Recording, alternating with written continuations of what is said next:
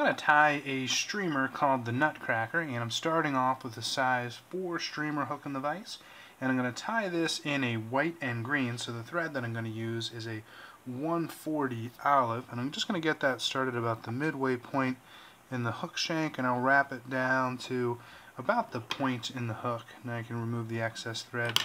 The tail for this pattern is a cross-cut zonker, and so I've got the white strip here, and all that I'm going to do is remove some of the fibers from the end. I want to make sure that it's laying down towards the tail, and then I'm just going to tie this in on top. Just take a couple of good turns to make sure that it's not going anywhere. If you want to put a drop of Zap-A-Gap, you can. And then I'm going to measure the tail to be about a hook shank in length. I don't want to go much longer than that, because the longer you go with these zonker strips, the more likely you are to get it fouled in the hook. And when I cut it from the bottom, and so then the rest of the fibers will stay long towards the back. So it'll give you another inch or so of trailing material there. So now I'm going to come in and add my first section of marabou, and I'm going to keep it in that white family. So I'll take a section or a plume of marabou here. I'm usually pretty generous with it. So I'll take off my white marabou. I'm just going to trim the end of this just so it's easier to work with. And when I measure this out, I'm going to take it about half the distance of the overall tail. So I'll just switch hands and take my measurement to where I'm going to tie it in.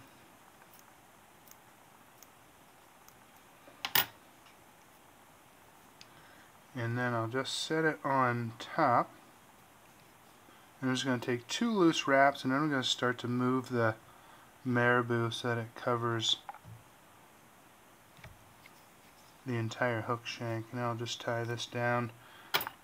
Got a little long in the tip, so I'm just going to trim that up. It's all going to be covered by the next section of marabou, but just so I get a couple of wraps in here to make sure it's nice and tight. So I'll bind that down, and then I can come back and add in my second batch.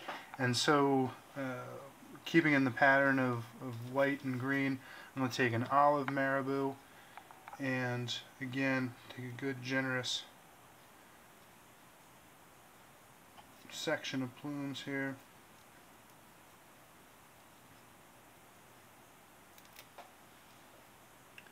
And I'll do the same thing. I want it to be about halfway up, maybe a little bit more of the white. So I'll just take a measurement, switch hands, trim the ends, and then same thing. I'll take 2 soft turns, and I'll just start to position this over the entire hook shank. And then I can start to tie it down. I'll come back through and trim this knot.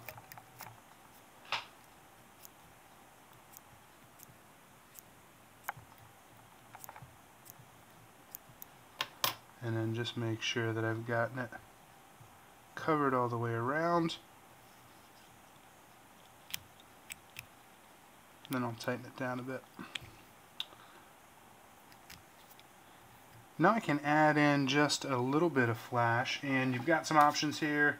I'm going to use a crystal flash, and I'm going to use it in that kind of pearlescent green. I'm going to take 3 strands and tie them into either side. A lot of times you see these in red or a bright color, pinks, etc. And I'm going to measure them out to fall kind of at that first marabou mark, so trim it back to where my white is.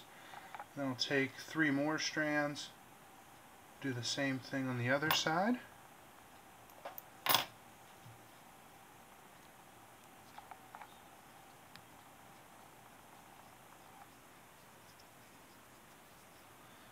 And trim it to the marabou as well. Just take one more pass up and through. And now I can tie in the head of this, and I'm going to spin some deer hair here.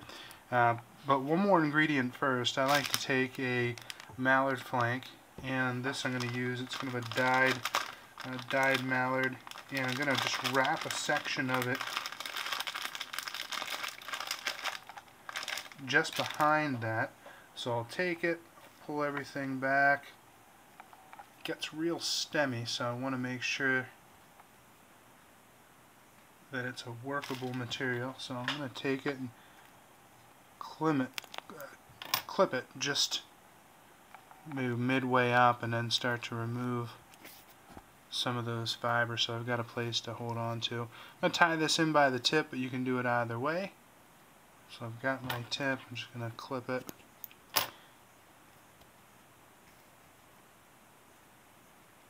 And tie this in. And now I can just take my hackle pliers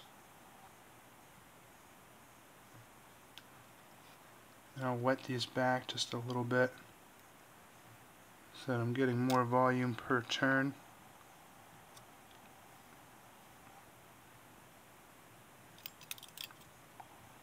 So 2 wraps, 3 wraps or so ought to do it.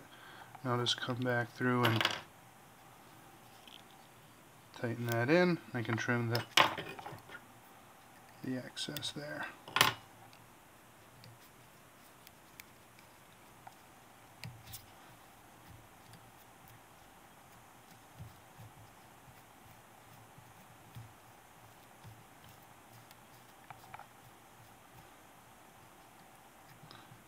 Alright, now I can add in my head, and for that again I'll keep it all in the same family. So this is an olive color deer hair. So I'm going to take off a clump as big as my stacker can handle.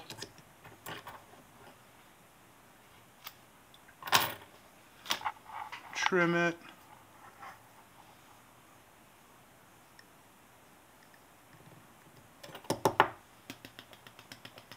Give it a couple of taps here and pull it out. Now that I've got the tips aligned, I'm just going to trim this pretty short.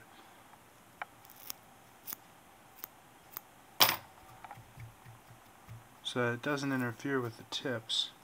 I'm just going to set this right on top. I'm going to take 1, 2 soft turns and then pull straight down, and then it'll start to spin. And when it stops, it usually means that it's in nice and tight. And you'll see I left those tips short, and I do that on purpose so that when I start trimming, I don't clip the ends that I stacked. So if you leave them real long, you can lose them in the cutting process. Alright, so just push that back. I'll take a couple wraps here in front just to make sure it's not going anywhere, and then I can repeat the process, removing the hair.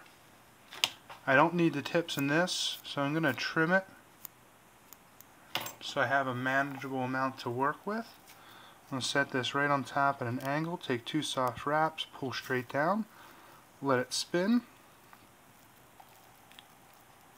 make my wraps, and now I'll push this, pack this together as tight as I can, and it looks like I can get one more pinch in there, so I'll go back.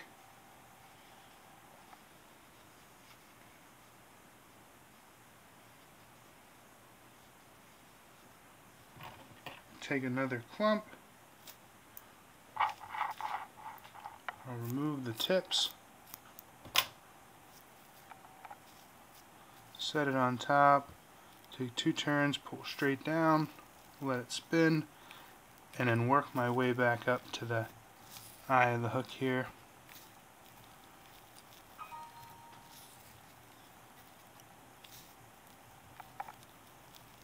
Just get it nice and compressed.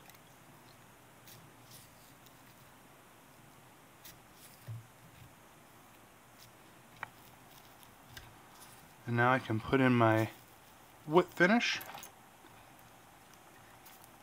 If you have trouble getting that head back, you can use a piece of plastic, like a plastic bag, put it over the eye. I've also got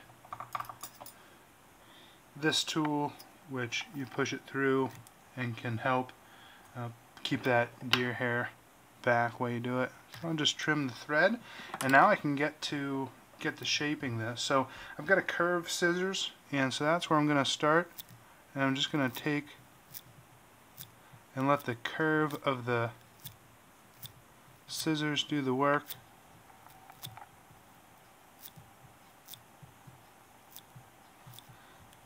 And then I can start to work the top of it. And it'll just start to shape that head.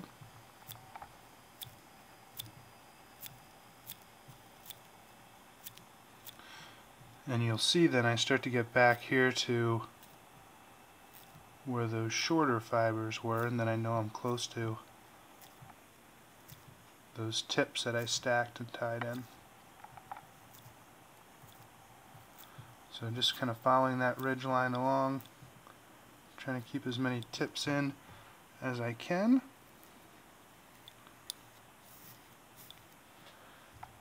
And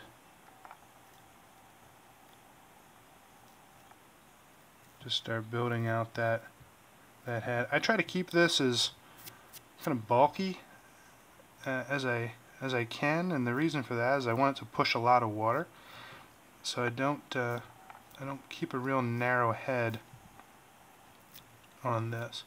I will try to smooth out the bottom a bit so it's a little flatter than the rest of it.